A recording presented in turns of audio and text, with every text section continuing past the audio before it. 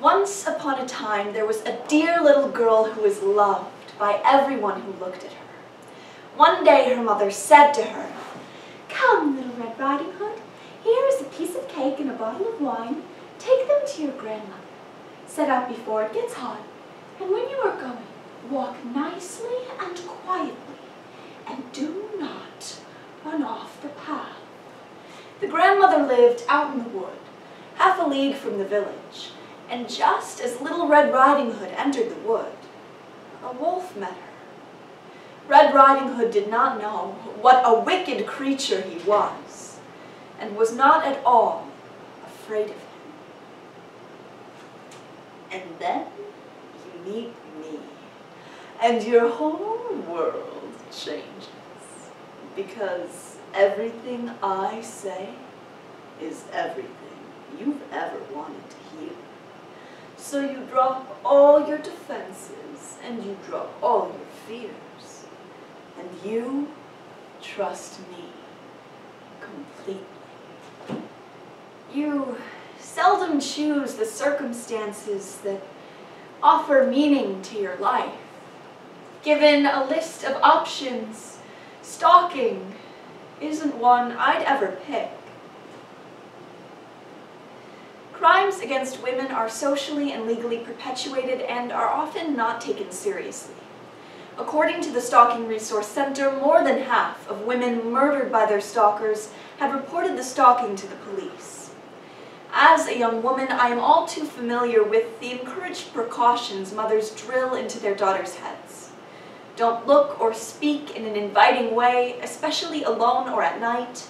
Carry your keys in your hands and travel in groups. To draw attention to the severity of this issue, I present the following selections: the fairy tale Little Red Riding Hood by the Brothers Grimm, the poem Liar by Henry Rollins, the memoir In His Sights by Kate Brennan, and the original writings of John Hinckley as quoted in The Insanity Defense by Lincoln Kaplan. Because women shouldn't have to be afraid to exist. Good day, Little Red Riding Hood. Thank you kindly, Wolf. Where are you going so early, Little Red Riding Hood? To my grandmother's.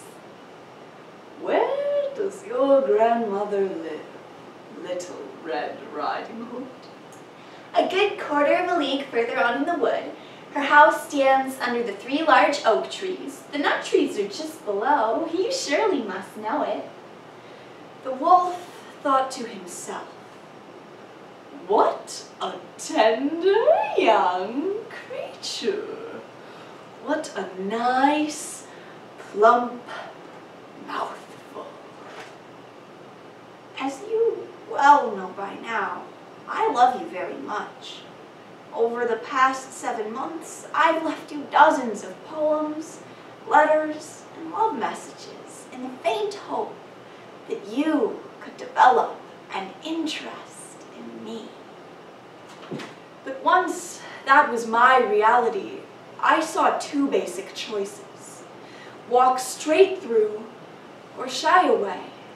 My nature is to walk straight through the hard things: grief, sorrow, fear, doubt, anger, whatever presents itself.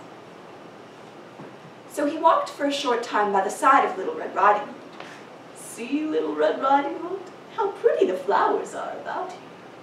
Why do you not look around? I believe, too, that you do not hear how sweetly the little birds are singing. You walk gravely along as if you were going to school, while everything else out here in the wood is merry." Little Red Riding Hood raised her eyes, and when she saw the pretty flowers growing everywhere, she thought, "Suppose I take grandmother a fresh bouquet. That would please her too. It is so early in the day that I shall still get there in good time." So she ran from the path into the wood to look for flowers, and whenever she had picked one, she fancied she saw a still prettier one further on, and ran after it, and so got deeper and deeper into the wood.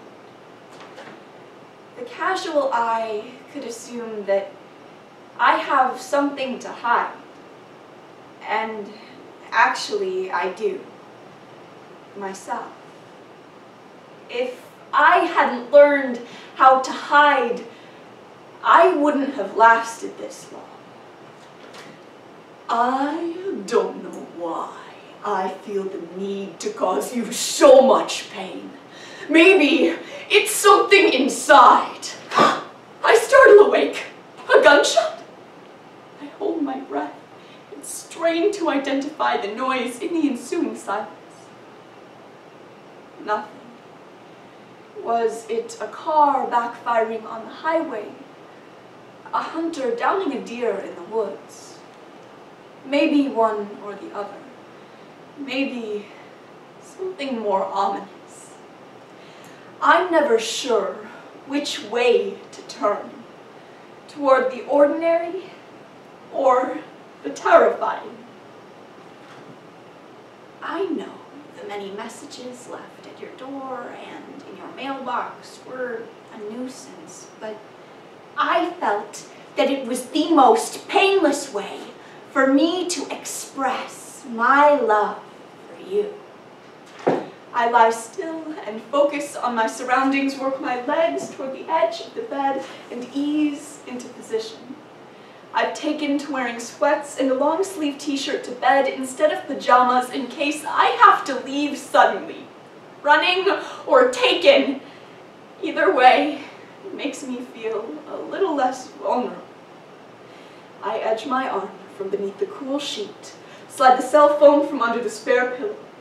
I practice the drill just in case my fingers slide over the keys. 911, 911. I remind myself to breathe. Slowly, silently, I remain as still as possible. She was surprised to find the cottage door standing open, and when she went into the room, she had such a strange feeling that she said to herself, "Oh dear, how uneasy I feel today." She called out, "Good morning," but received no answer, so she went to the bed and drew back the curtains. There lay her grandmother with her cap pulled far over her face and looking very strange. "Oh, grandmother, what big eyes you have." All the better to see you with, my dear. "Oh, but grandmother, what large hands you have." All the better to hug you with. "Oh, but grandmother, what a terrible big mouth you have." All the better. Each time I drive in my car alone, a single image catches my fear like a flash flood after a sudden rain. A window is lowered in a passing car. An arm is raised, a gun is aimed, and a single bullet enters my head. Perhaps that's how he'd have it done. It would be over in the most ordinary moment of a life.